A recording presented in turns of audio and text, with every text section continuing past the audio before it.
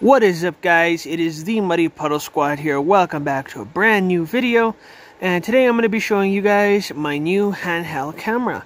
Before we get into the video, let me just remind you guys, as always, do not forget to click that big red subscribe button so you never miss out on future content. But check it out, guys, this is my new handheld camera. So I just got it today, and it is an HP 735.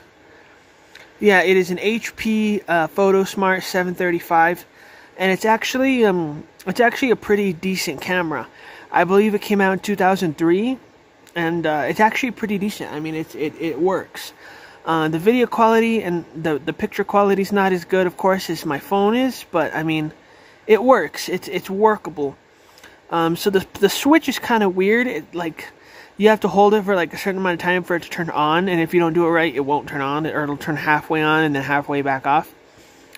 This little button on top right here, this is to record, and it records all your videos, and I believe it's 320 by 240. And then this is, of course, to take your pictures, and then this is to zoom in and out.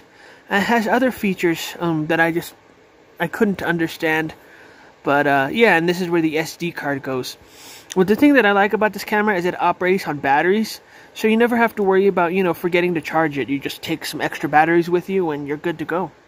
And I just realized this is the first time I'm filming a new video on my new bed, so this is the first video on my new bed.